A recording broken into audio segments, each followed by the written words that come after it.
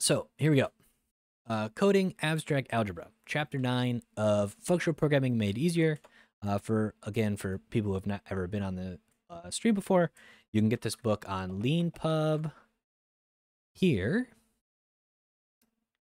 Okay, LeanPub FP Made Easier. Book's pretty good. I've enjoyed it so far. I've definitely learned some stuff about Purescript, which I haven't done before. I should check if there's a Purescript tag. There is not. So we will continue using the Haskell tag as it is close enough. All right. So here we go. Writing the semigroup type class.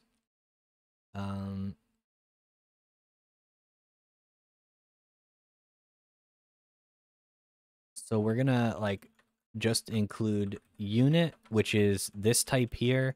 And we'll also include this unit so that we don't have this problem. And also pure because we want those things.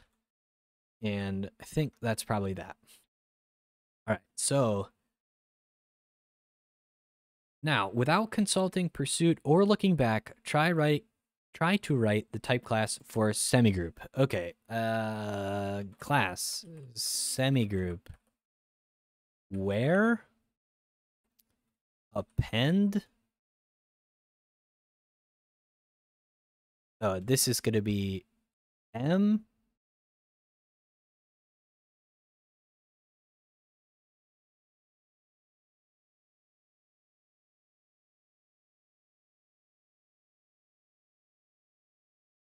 Is that legal?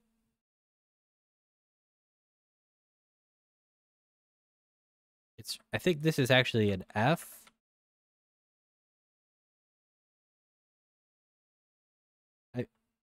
I have to look back because I don't remember how to type these in this language.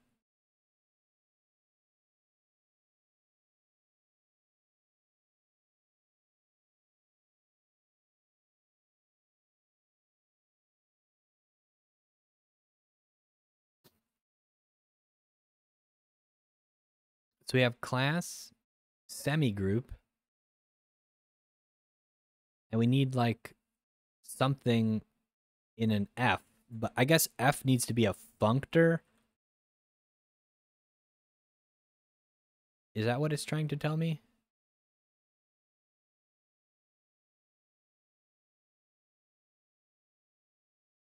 I think technically it has to be an applicative, but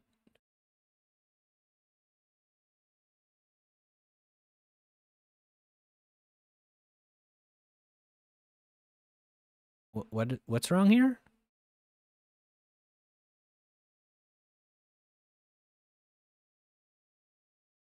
Maybe it's supposed to be F, and then for all A.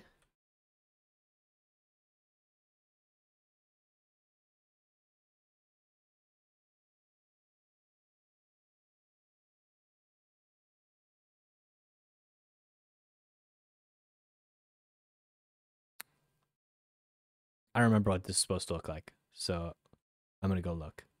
It's been a while. We should just do it like this.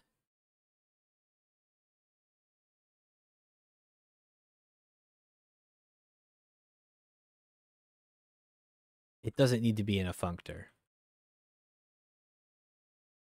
I don't know why I was thinking that. It's just a thing. I don't know what I'm thinking about. Okay. This is what happens when you switch topics randomly. Okay, so anyway, that's that. So a semigroup is just things that can be put together or appended, combined, whatever you want to call it. All right, so we did that. Yeah, and then there's infix R.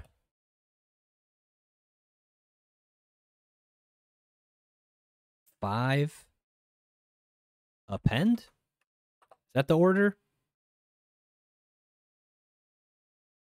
I don't remember these things. I don't do them enough. Okay. Infix 5 append as this. There we go. Okay. syntax. There we go. All right. There we go. Cool. Got it. Kind of hard to not consult documentation when you put it right there. But this is going to be semigroup A like this. No, like this, I think. Monoid A where empty A. Right? Why do we have to call it empty? I think we can just call it empty because we're not going to pull in anything else called empty. Okay. Then we're going to say writing semigroup for and bool. Okay, let's bring some stuff in. We need these generics. And we're going to have a data type and bool.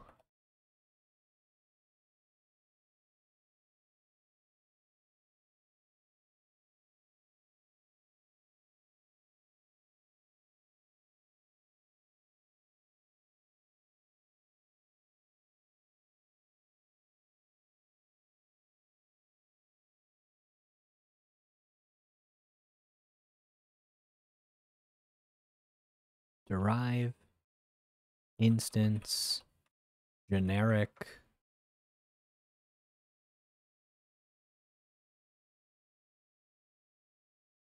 Okay, so just some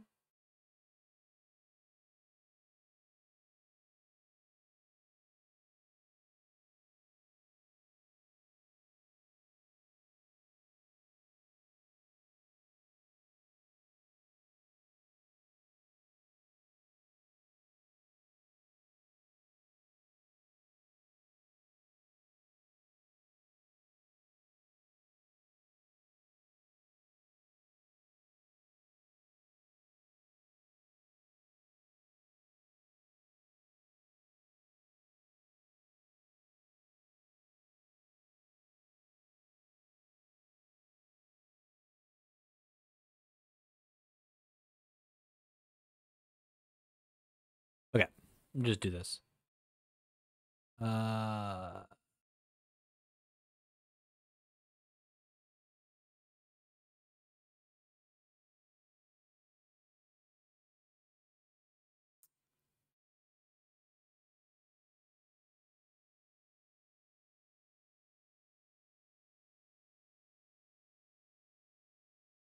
Shadow definitions. What are you complaining about? I don't understand.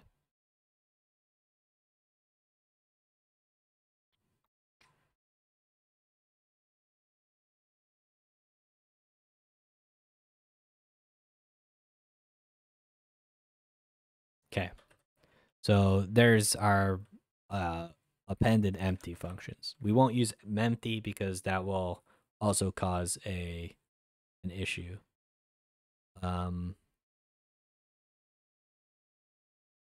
Another question becomes, is this gonna cause? I feel like this is really not what we should do. We should really just import the things we need because it's gonna be problematic. So unit class eq class show. Here. Okay. Fine. There we go. Okay. So we're just trying to implement this thing. So instance semigroup and bool where append. We put both of these things in a lambda. I don't think we can. So I think that this is just going to be like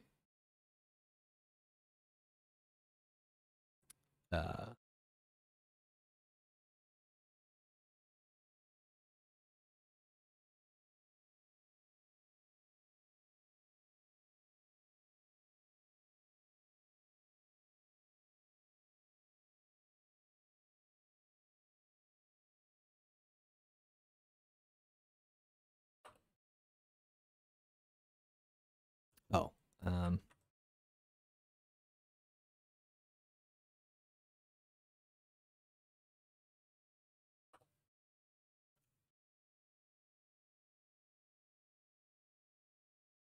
like so. Okay. So I'm pretty sure that that's it. That should be true, and everything else should be false. Um, okay, fine. Yeah, we would have to implement this.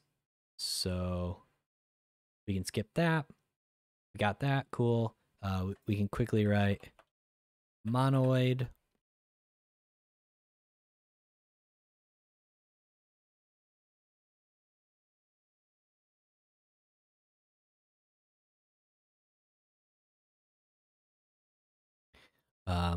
So it should be true if I understand correctly. Otherwise, you could never get true when you're doing and a folding. Okay, a true, yep. Verify laws.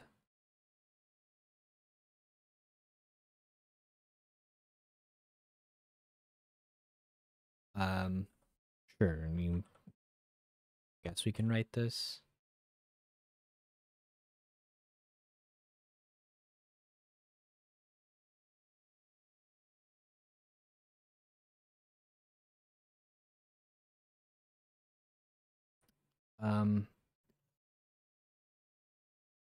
So there are tools to do this. I'm not sure I really want to write this. It's just like a weird example. Because so okay, the reason I'm calling this weird is that we really want to be able to generate like a bunch of these, and then we really want property tests here. So maybe we should just look into property tests for this and see if we can do it real quick. Because I think that would be kind of interesting in general, and I would rather write a property test here. So let's see if we can do that real quick. So property tests Purescript. I assume there's just a quick check library.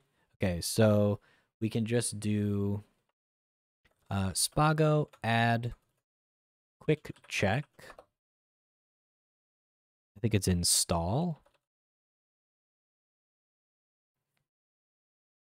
Okay, and then over here we'll open up test main.pers, and we should add some tests. So we do that, and we need to write a property test. So it's going to look like this.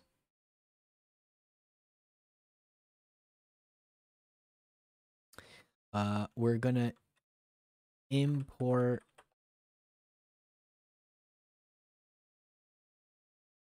main specifically class, well, and bool.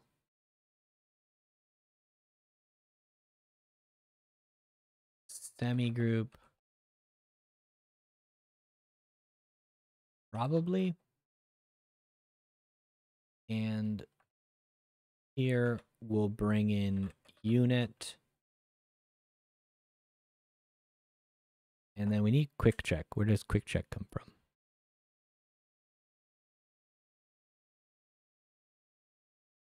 Is it just test quick check probably?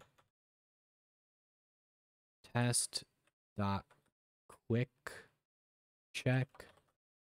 Quick check. Let's try that. Spago test.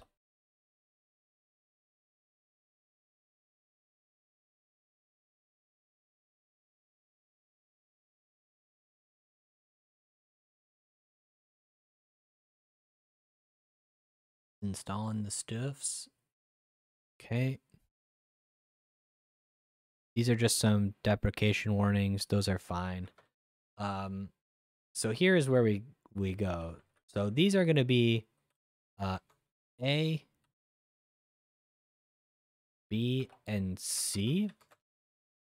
And then we want our property to be that A, B,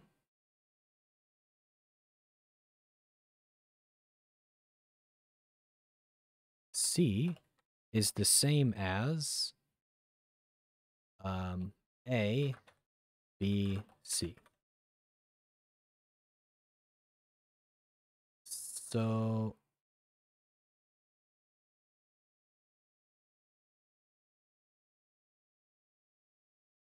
okay, that will come from here.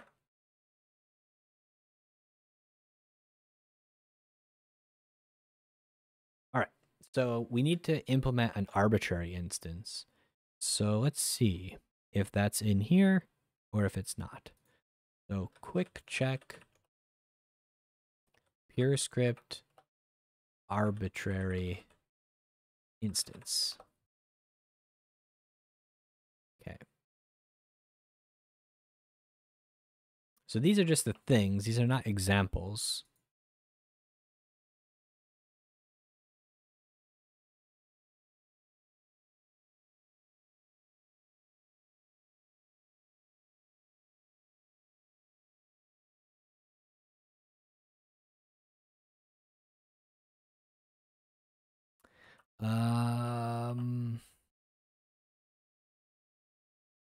Maybe there are more here. Guide.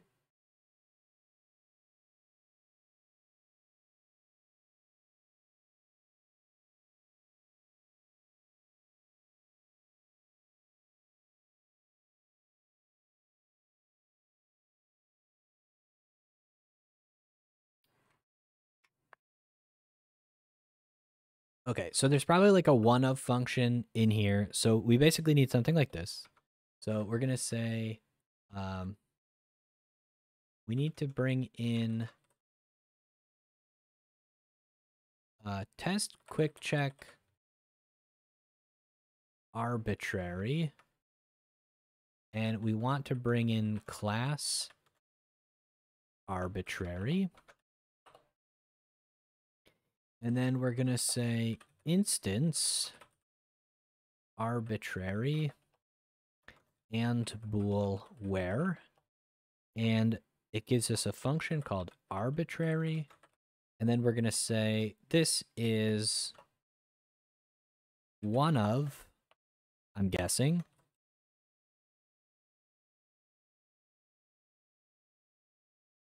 and AB true, AB false.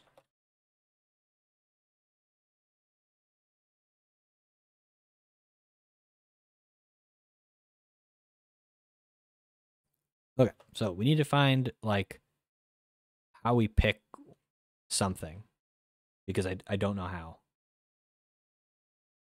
And then once we figured that out, we should be good to go.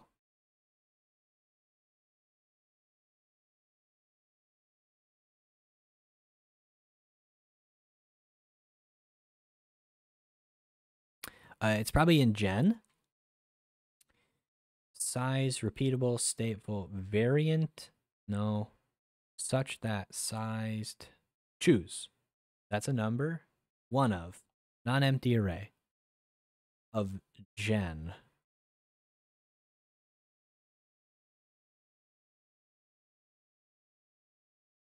Okay, this is what we want. Elements.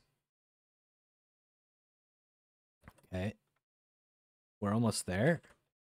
So we need this.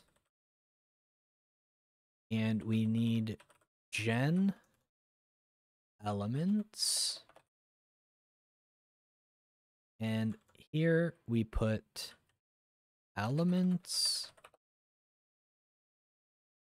And I think we can, oops, close this, restart that for a second. Let's close this so it's more readable.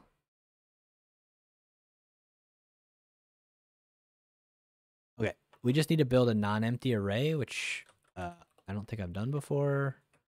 S non-empty. Okay, so this comes from non-empty, so we need to get that. Spago install non-empty. We're gonna have to close that. HG import data non-empty, data non-empty, and it just becomes, okay, non-empty dot. I'm gonna say elements non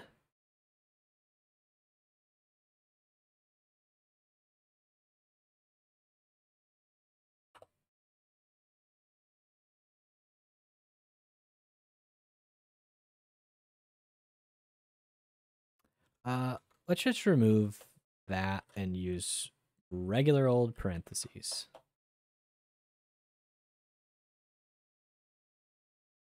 Okay. Now,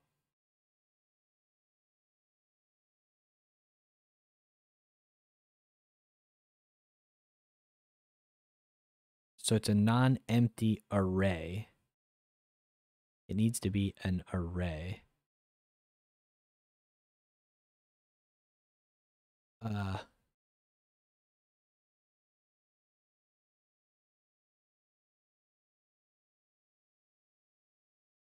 Wait, I don't understand.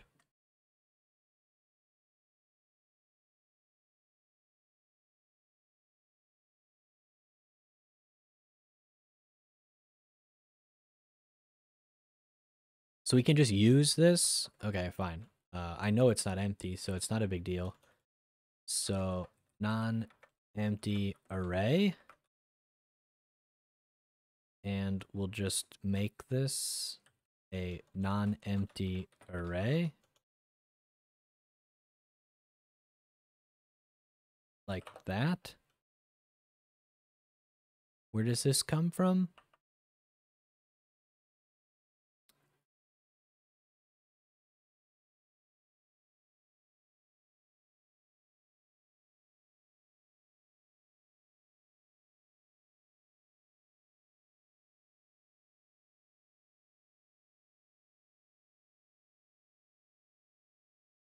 How do I build one of these safely? I'm confused.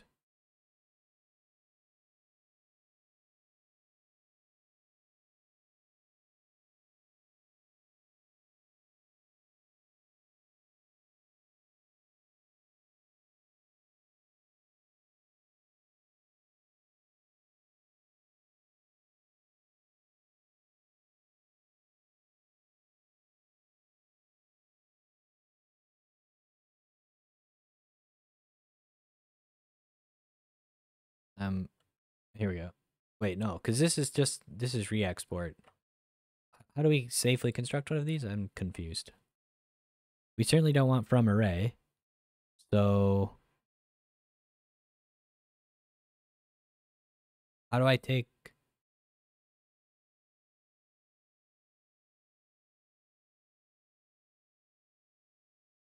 This is confusing.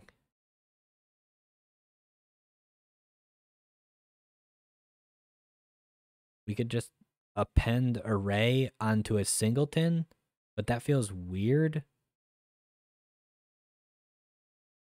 Is there not like a function to just build one of these things? Am I like blind?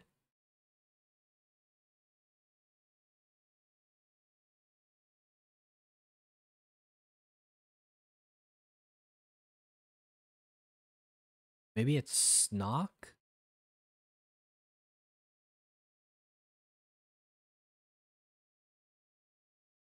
That's a thing, right?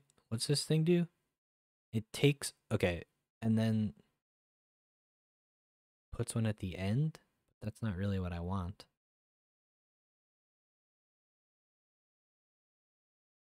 Okay, fine. So let's figure this out. Kind of annoying, actually.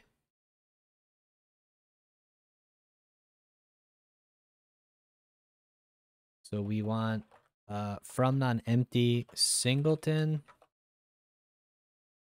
and cons, I guess.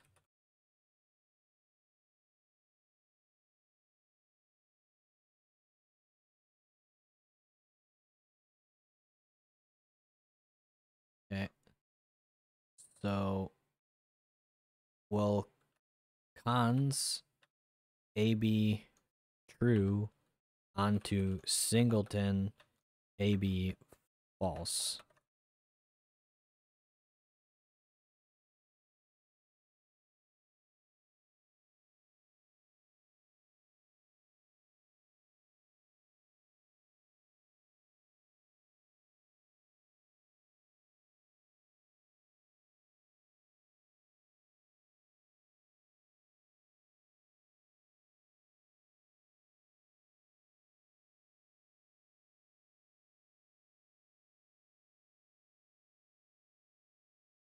I'm so confused.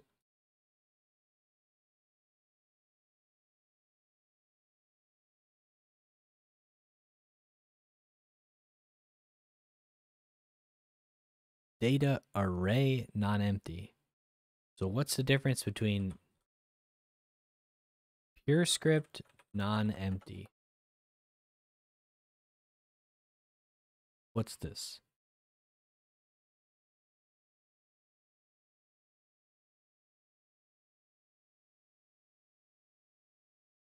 Is this the same thing? I don't think it is. I think this is the wrong thing, which is why I'm incredibly confused. Yeah,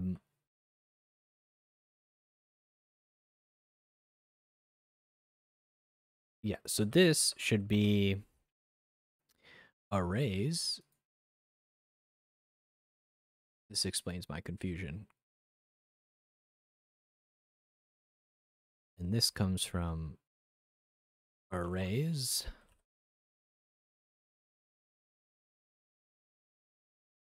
Okay. And then this is data array non-empty. And we should have cons singleton. And then this can be cons. And then we should be good. Getting there.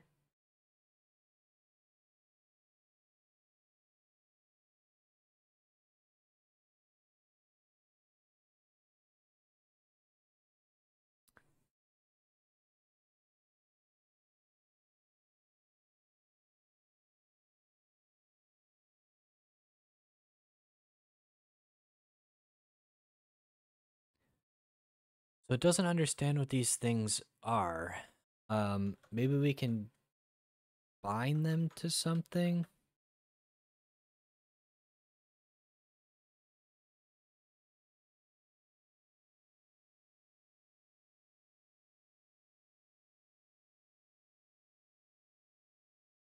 Is this allowed? Yes.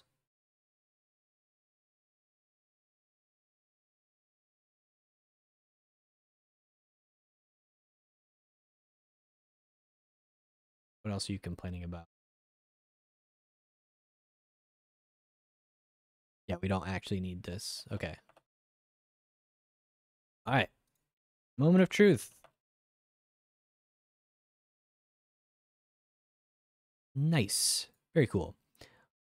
So now we have like a mechanism to actually check this stuff, which is pretty cool. We could easily write this function to like bind these one time. So this is like a prop semi group, which is a for all a a to a to a to bool.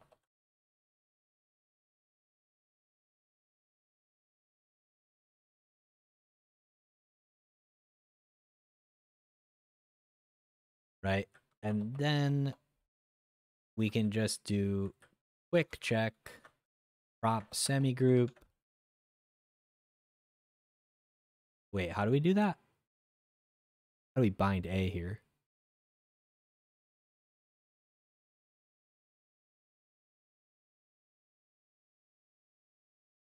We don't have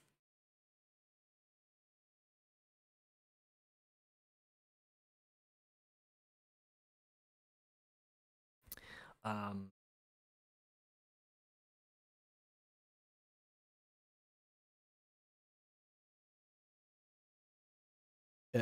That's not where that goes.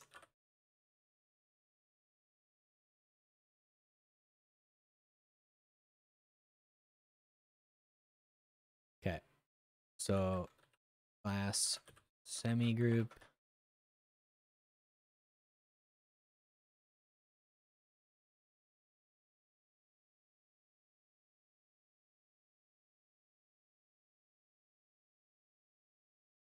Wait, so we can't write this? Oh, eek.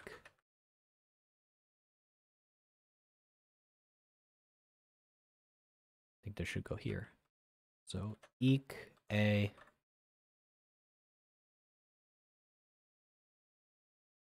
This is prelude. We'll get there. I think this would be cool if we can get this done. So then maybe we only have to now supply that A must be and bool. And maybe we don't even have. It seems like this should fail, right? Yeah. So now we only have to define that one of these is and bool. And it should be good. Because we've kind of explained to the compiler that that is fine. I think.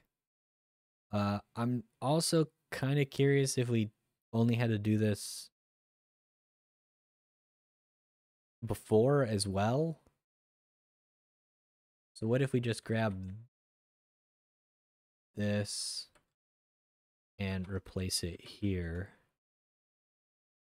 Get rid of this for a second. Yeah, the compiler's perfectly happy doing that, but obviously it's easier to write this.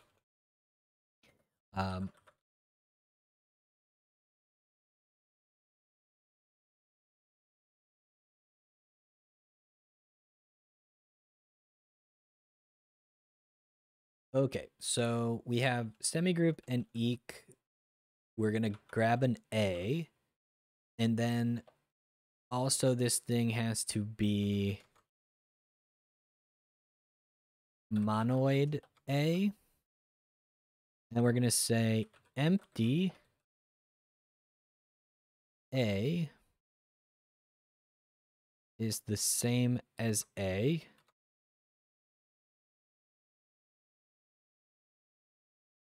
And A empty is the same as A.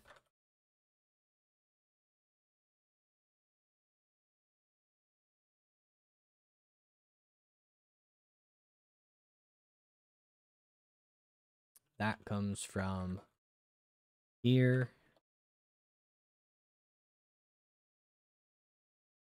Like that. So this is the left and right identity laws for monoid. And then we can do the same thing here, which is really nice, is we can just say prop monoid A.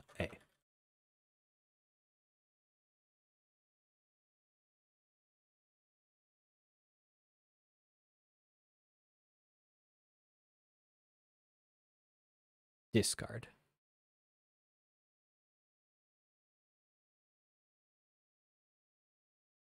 Sure. Nice. Okay, we might want that for the future, so it's nice to have an arbitrary instance there. So that was kind of cool. Learned a little bit about arbitrary, although it may have taken us a little longer than I was hoping. Okay, so let's put this back here. Do this. So this needs to fit.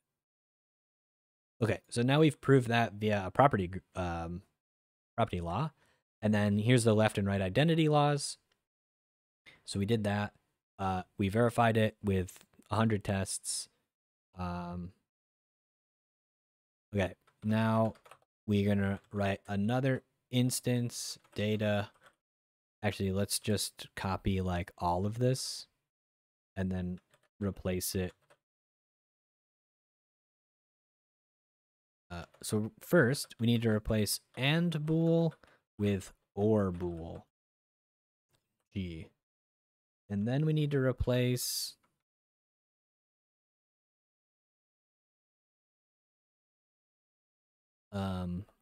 AB with OB G. Okay. And then we need to fix this because it's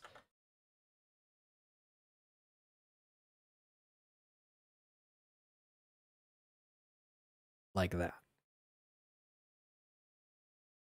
And that should be it. And then we can test these things by saying and bool or bool.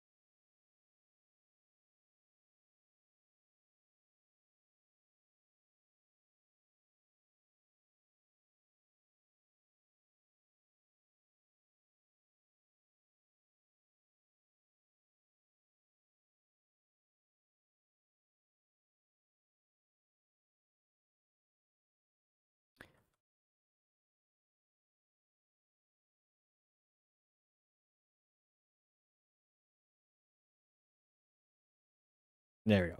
So the empty instance is false. Otherwise, this will fail. I believe. I think that's right. Anyway. All right, so we write most of this. Yeah, we could write it this way as well. The only time it's false is when you get OB false. And yep. Yeah, logically ORed with any value. That value is unchanged. Okay. So now we have the verify functions, which we wrote in a bit more of a nice way, which is nice. Now we got this like clock thing, which why do I recall seeing this recently? Did we see it in here? Maybe we did. Okay. Anyway, 0, 1, 2, 3. We probably want these.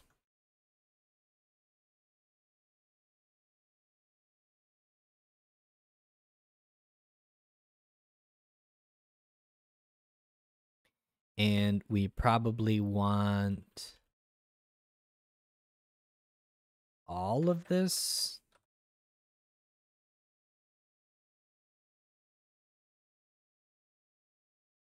Okay. So mod 4.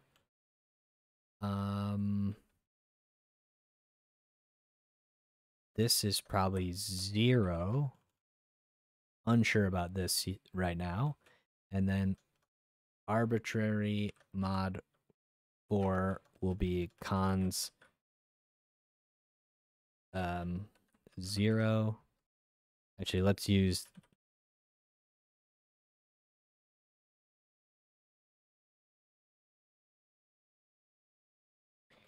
this cons.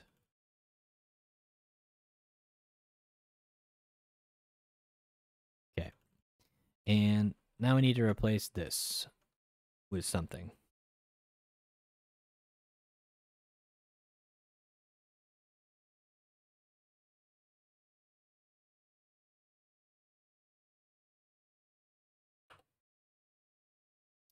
So 0 and anything is itself.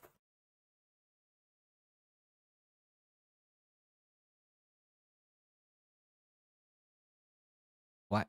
What is this complaining about? I'm not sure. Okay, so we proved that Z4 was a group. Now we're going to write the code for that. To do so, we must start with a semigroup instance. We know that the set of values represented in Purescript like this. During the binary operator, when we're doing our clock arithmetic, we're doing addition, so our operator is plus. We decided everything we need to implement the semigroup instance. Please try it before reading this. Okay. So the question becomes like, how do we do this in an easy fashion without having to combine everything? And I don't know the answer to that. I feel like we can just, you could convert them to numbers and then actually do their addition with mod 4 maybe. So it's like 2 to integer, we'll take a mod 4 to an integer.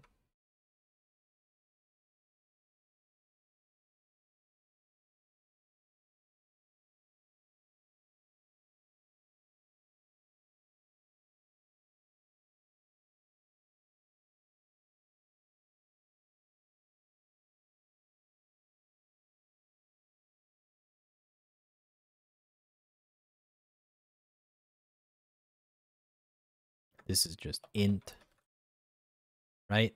And then we can just take their modulus. So from integer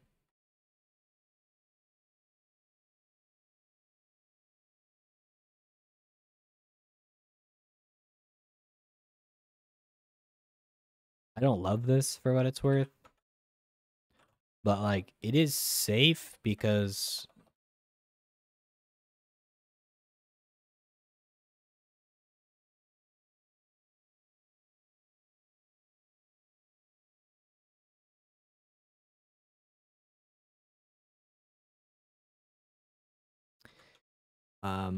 but this allows us to write like this a little bit easier. I think I would prefer X and Y here. So you can say from integer to integer X plus to integer Y mod 4.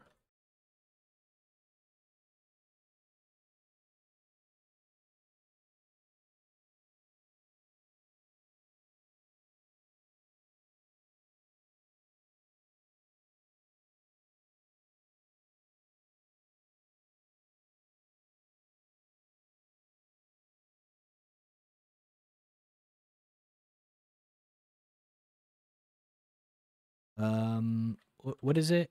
S mod? Yeah. Maybe there is not a definition here. So mod. Is that valid? Can we write that? And this is 3. How do we have an unreachable case?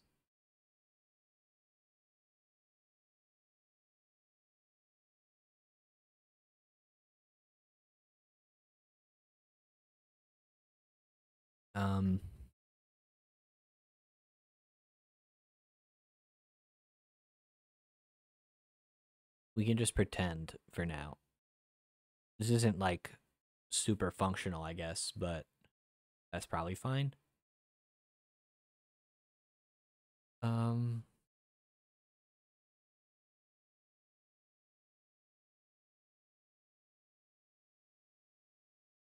Well, we can always actually let's write a different function here. We're not going to do this. We're going to say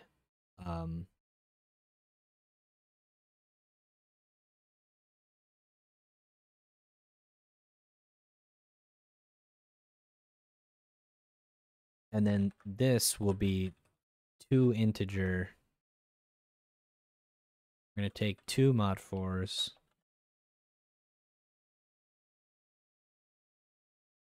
I guess I can do that here, right? So we're going to say case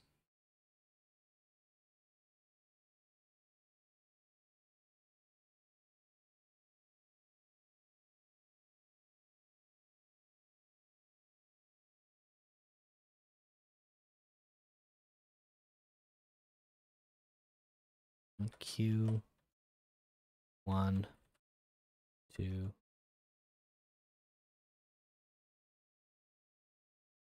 Having that function separate is actually way more dangerous than this. Hi, kitty.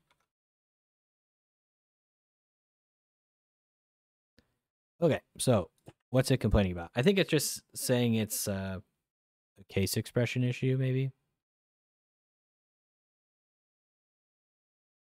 Yeah, so it wants us to cover this.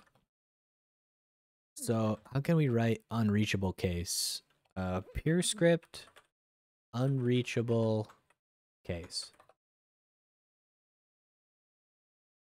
How do I mark unreachable code paths?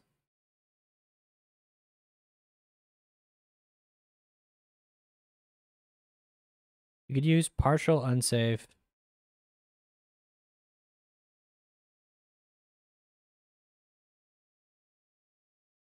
Yeah, that's from Gary, so that's pretty good. Pursued as unsafe crash with.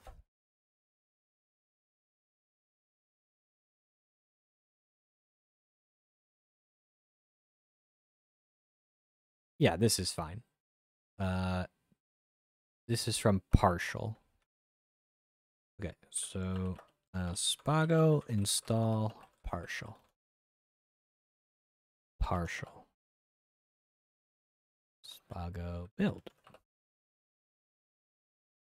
Unsafe crash with. This shouldn't.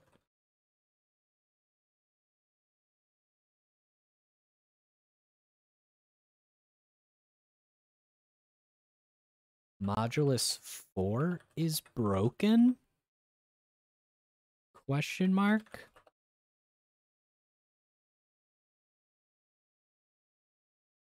Like, that should be impossible, right? So this is partial.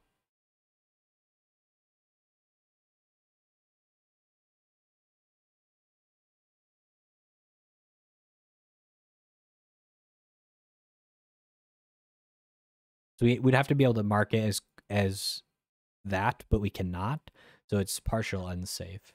So import partial unsafe unsafe crash with. And then we should be able to build again.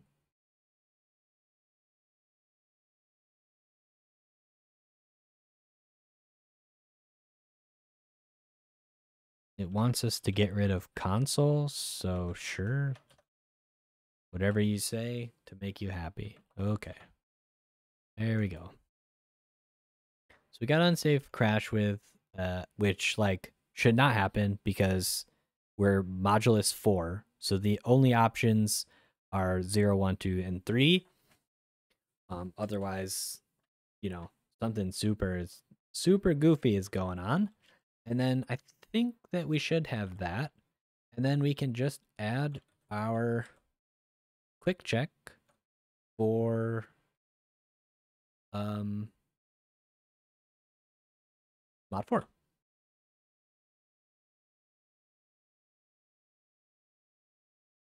Methinks. Mod 4. We only need the type. The other thing I would like to do is make this a little more readable. I think we do this in Purescript.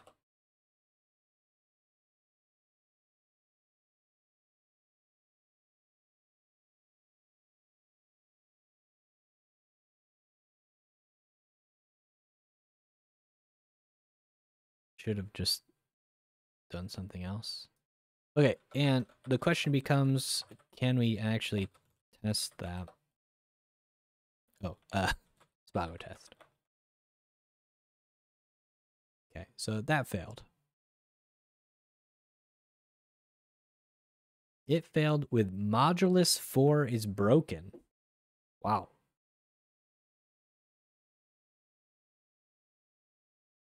Is this not how modulus behaves, maybe? Spago REPL?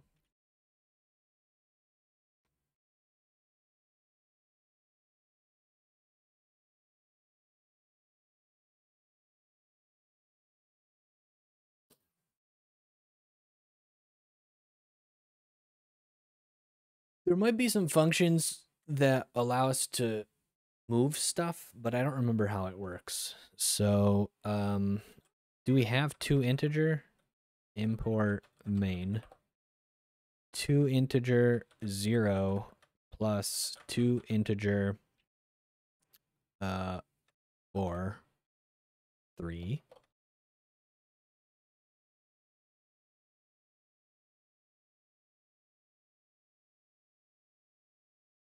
Okay. So that should give me 4. And then I should be able to mod this with 4.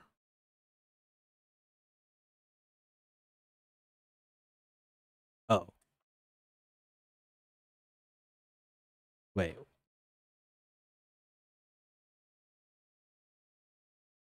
What?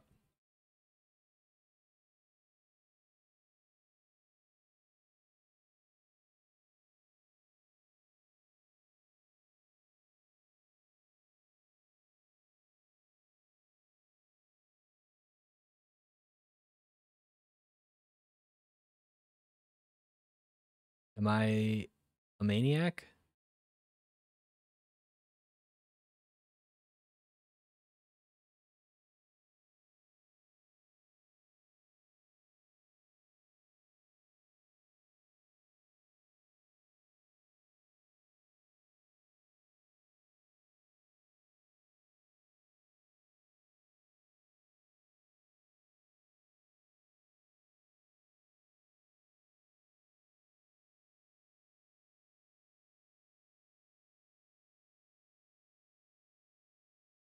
For all B where B is non-zero.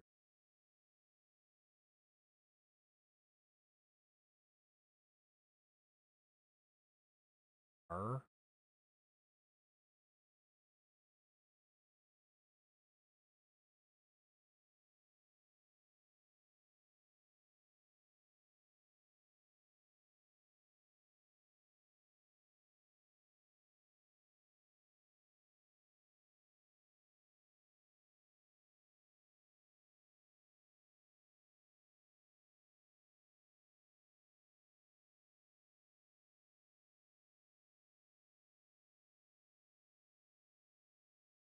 Where does rem come from?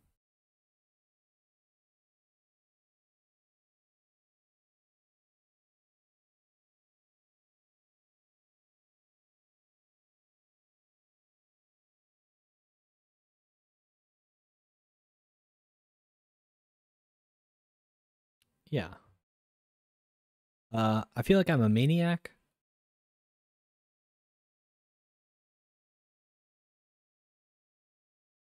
Wouldn't the modulus of 4 with itself be 0?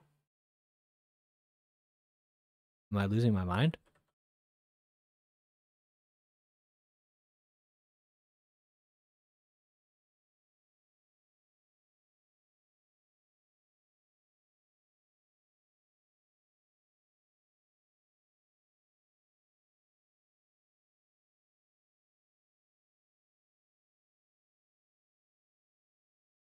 Oh, it's a precedence issue. Okay. Okay. That's fine. That's totally fine. Except I keep doing this. Okay. I'm not a maniac. I just don't understand precedence. Okay. I was worried for a second there. Real worried.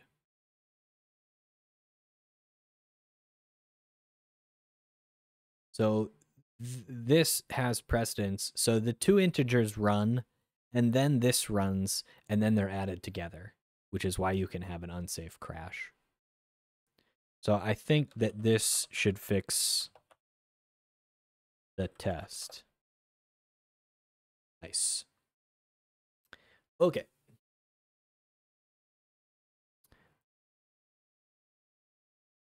Yeah, so I think that this is probably fine.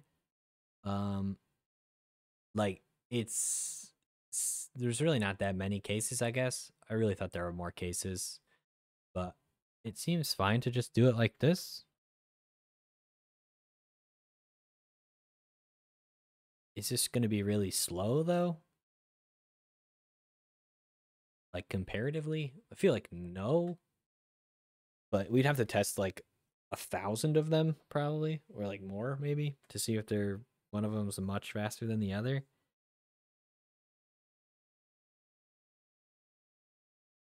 I don't know. Let's say I'll just write a note here like the alternative is to just enumerate the cases.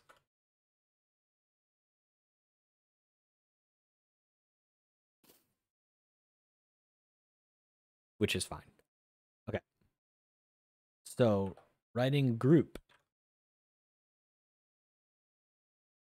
which requires monoid A group A, where inverse is an A to A function.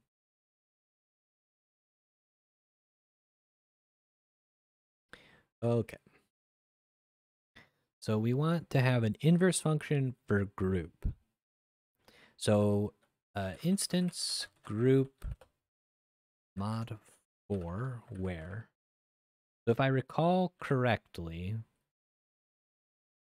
this is a function that takes a element and gets us back, like it provides the thing to combine it with to get back to 0. So if we start with 0, then it's empty. It's empty. Because that's like by definition. If it's 1, then we need to add 2 to get to 0. If we're at 3. If we're at 2, we need 2. If we're at 3, we need 1.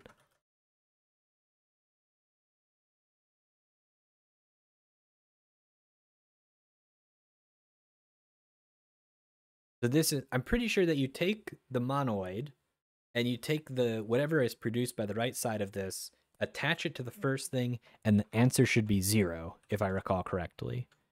So let's go back in here and say, we'll grab this. We'll say prop group.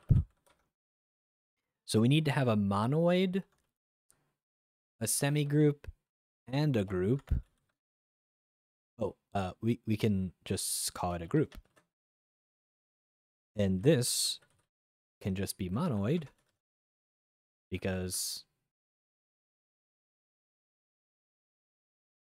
so if we get an A, we want to say A inverse A. So we need class group.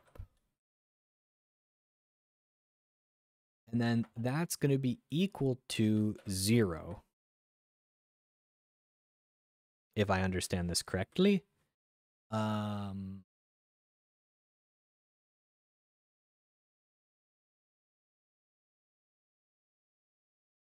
those come from mod 4.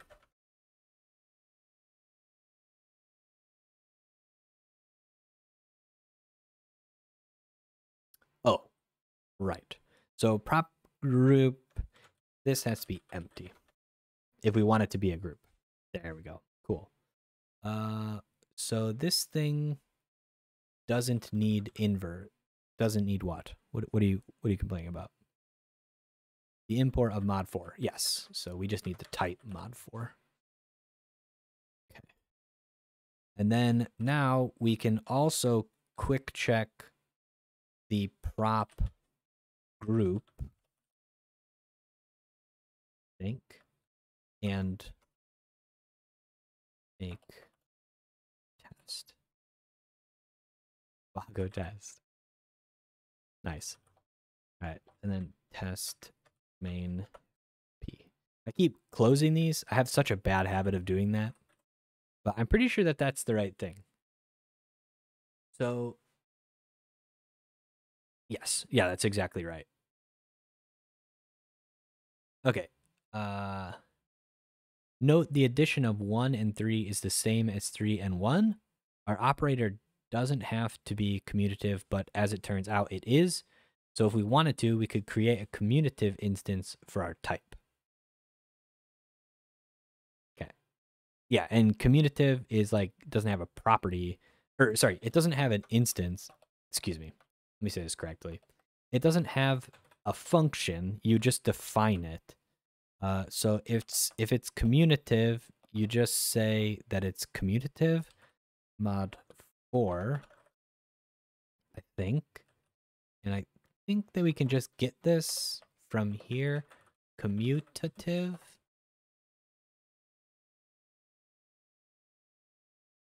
Yeah, and then where is this from?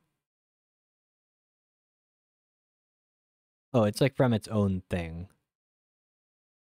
So anyway, we're not going to implement this thing. We're just going to say, we could just go in here and type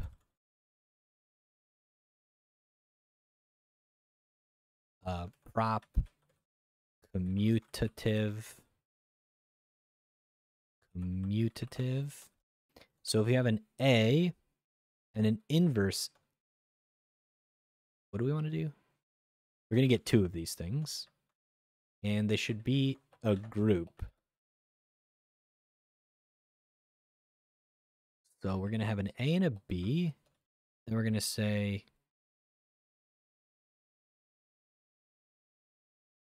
what is commutation?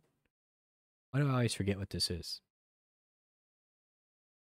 It just doesn't matter which order you do what with them. So we have that. Why am I forgetting what this is? It just, oh, the order doesn't matter in which you combine them. So right. Okay, so A, B is equal to B, A. Math. And then we could just copy this, get a second one, and we could prop commutative B like so. And then spago test. Perfect.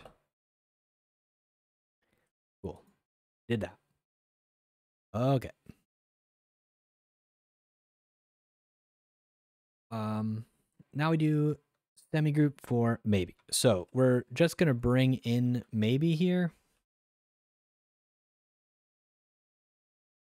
We aren't using commutative ring. And we're just going to bring in, whoops, import data maybe. But that's not going to work because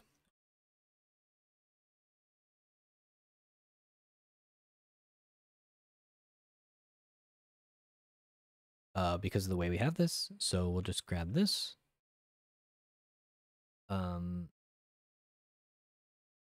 Then we'll grab these and this.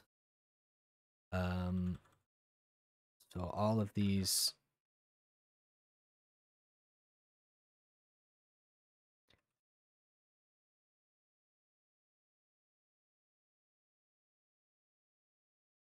This needs to be eq a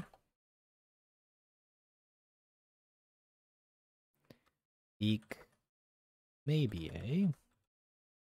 And this needs to be generic a, generic maybe a, I think. And then I think this is to just show.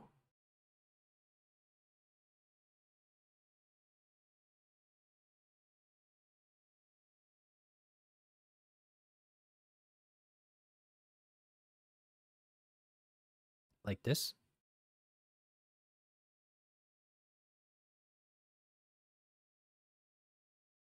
Oh,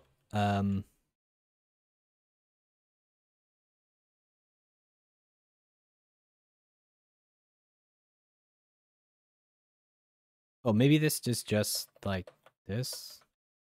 Maybe that's just fine. Okay. I forget why that is, but I think that this is just okay. So now we have this, and we can implement our semigroup instance.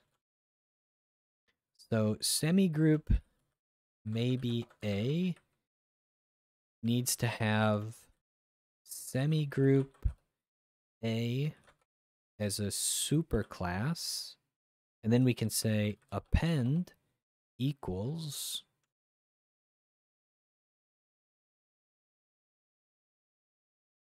nothing. Nothing is nothing. Just x. Well, it can just be a.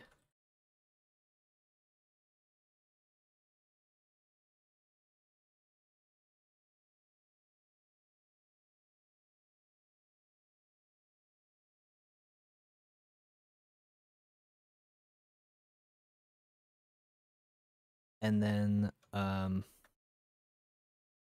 just x just y is just x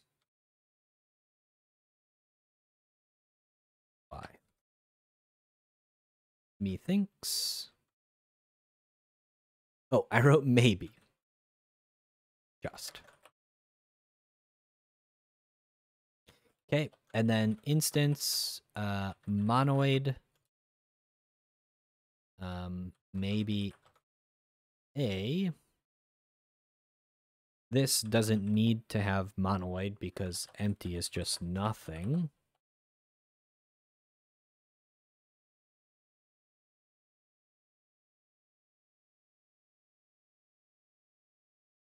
What is this complaining about?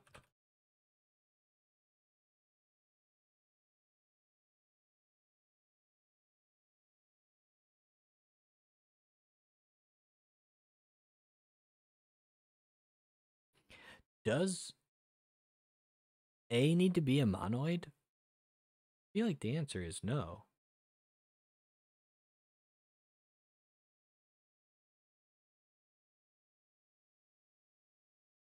Anything combined with itself will just be itself.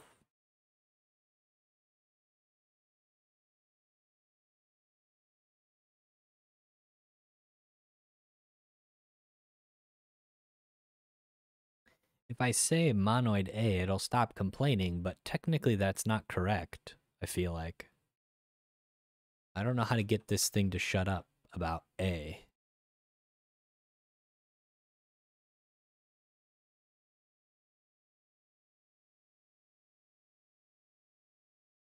Does A just need to be a semigroup? Is that fine? I think so.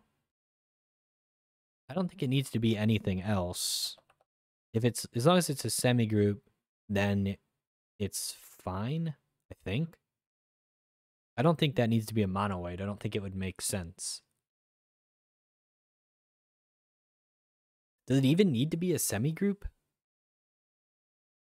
I feel like the answer is no, but such is life. We'll see what comes out of this.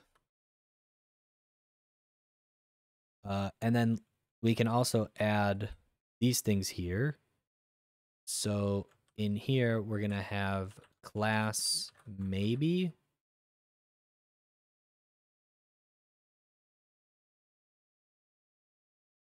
And then we can write the... Oh, we also need an arbitrary instance. Where is my arbitrary? All right. And then, so maybe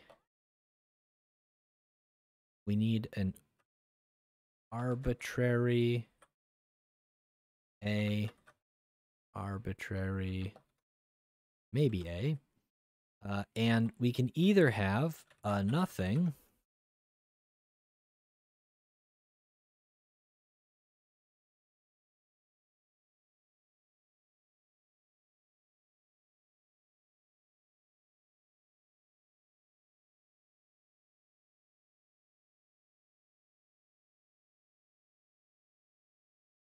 get an arbitrary, and then say it's nothing or singleton val.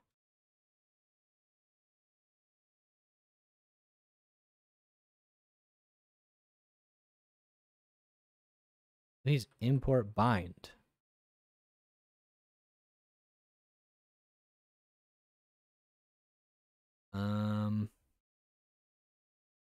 Arbitrary. Nice. Okay, so yeah, we either get like something or nothing, and now we can just generate arbitrary things, which means that we can test mod 4 with maybe it can just be an int. It doesn't really matter what it is as long as it's something.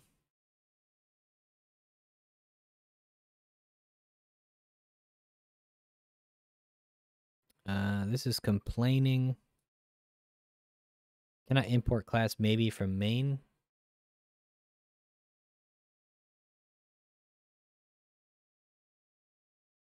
Why not? Oh, because it's not a class?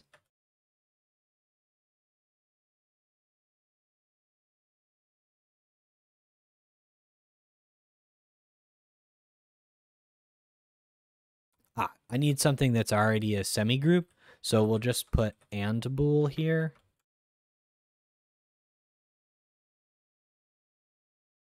Otherwise, this isn't going to pass. Very cool. I think I didn't mean to do that. Always keep typing that, which is hilarious. Okay, so this fails, which is interesting. Maximum call stack size exceeded. Weird.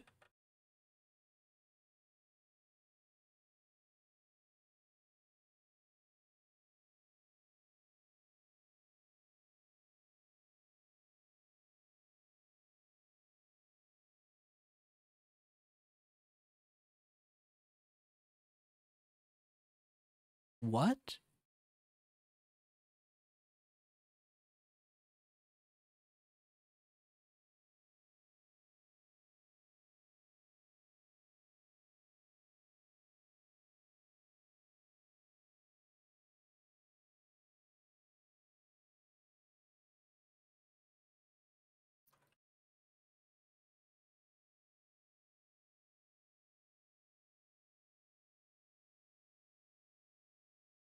I don't understand that error at all.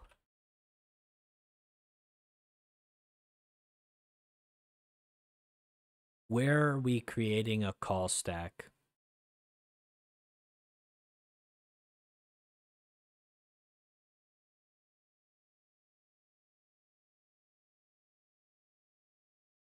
Oh.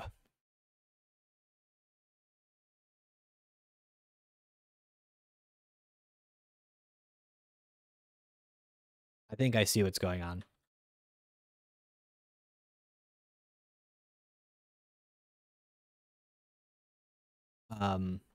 So because this arbitrary can create arbitrary justs. So it's just nesting just values infinitely, I think. So what we really want, we want the arbitrary A from this one, and then we'll just wrap it in just, and then it's either nothing or just, I think is what's going on. Yeah, okay, that makes sense. A little kind of a gotcha, but not that bad. So anyway, okay, we did this, and okay, how much more do we have left? Because I'm kind of getting really hungry and tired. All right, so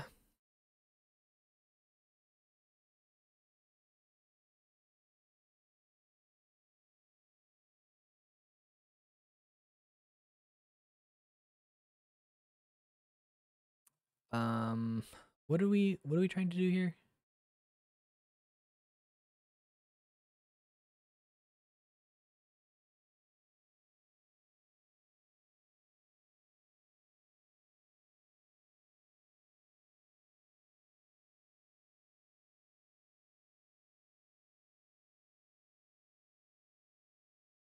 Oh, okay, I see. They're bringing up numbers because there are two types of monoids for numbers.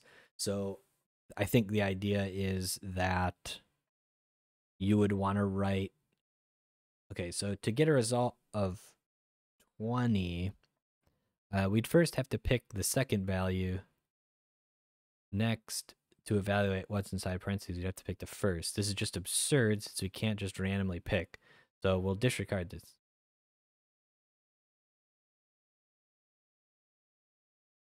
We're calling the first and last to signify that in the long line of appends, we take the first non-nothing value or the last non-nothing value.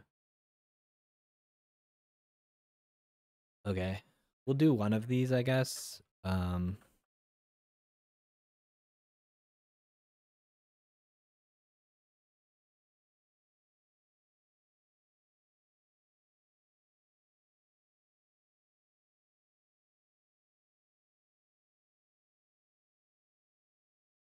Why is it a maybe?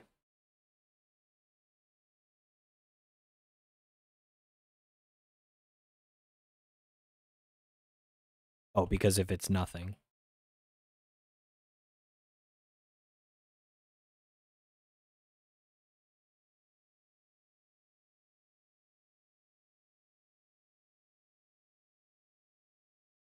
Well, maybe we can just do both of these real quick. Biggest problem is now we need this deriving new type nonsense. Actually, we really don't, I don't think.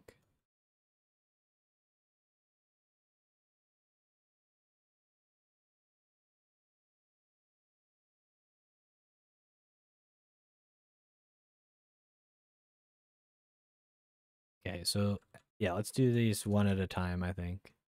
So now we can grab all of this. Nope, we just need this. We don't need an arbitrary instance here because we'll just use maybe's arbitrary instance and then wrap it in adjust. So this becomes first.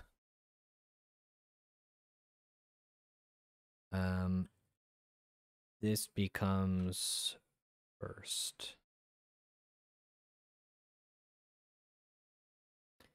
Okay, and then this is also first.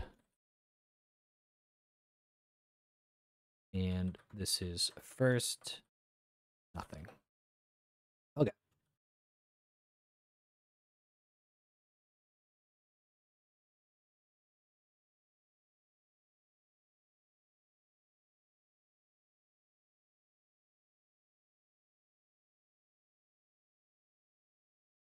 So I think those stay the same. The difference is that if these are like this, then we just take the first one. And really this doesn't matter.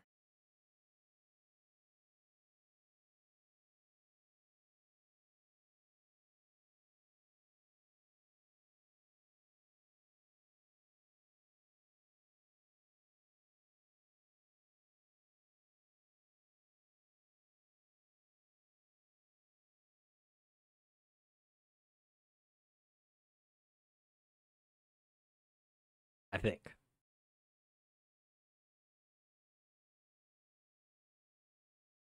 We'll have to test this.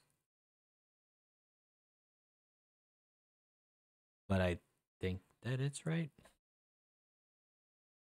Okay. So we do still need to write one of these.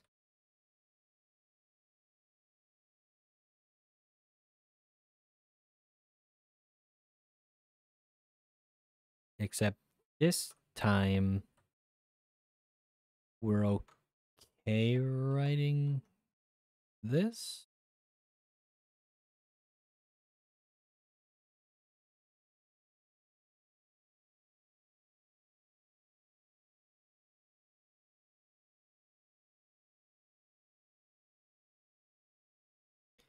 Because A needs to be arbitrary, maybe needs to be arbitrary, and so it's just arbitraries all the way down, I think. So I'm guessing this is right. And then we should be able to write this by bringing in first, And then this will be a first. And this will be first.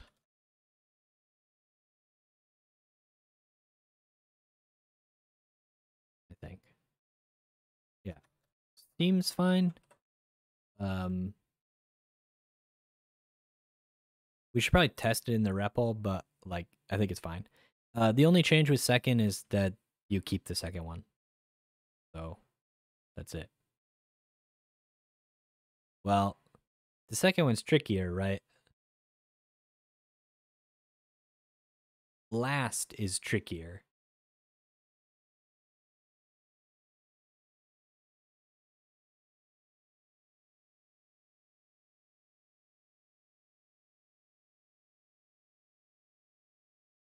No, because this will handle the case, right? If you get something and nothing, this will take care of that. And then all you need to do is move this one over here. Because if you just get a bunch of nothings, we'll always keep X. So it'll be fine.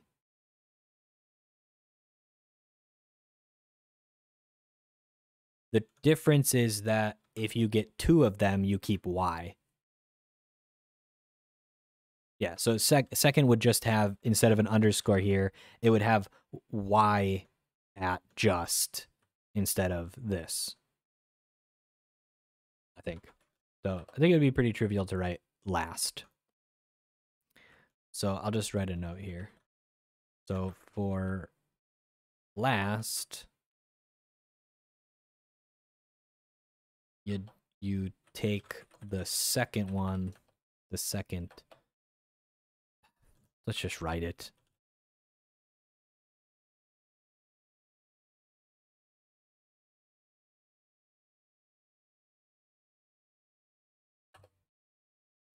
And then if we get 2 justs, we just take the second one.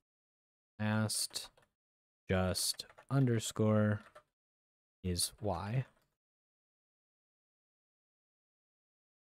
And I actually suppose that we should use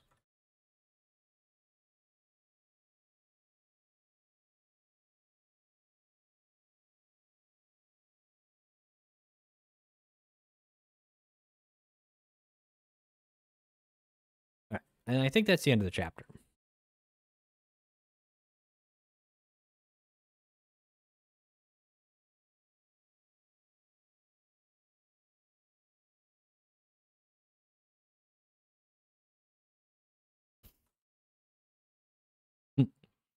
Yeah. Okay. Nice. So yeah, easy, quick little video, and then next week we'll get into folds.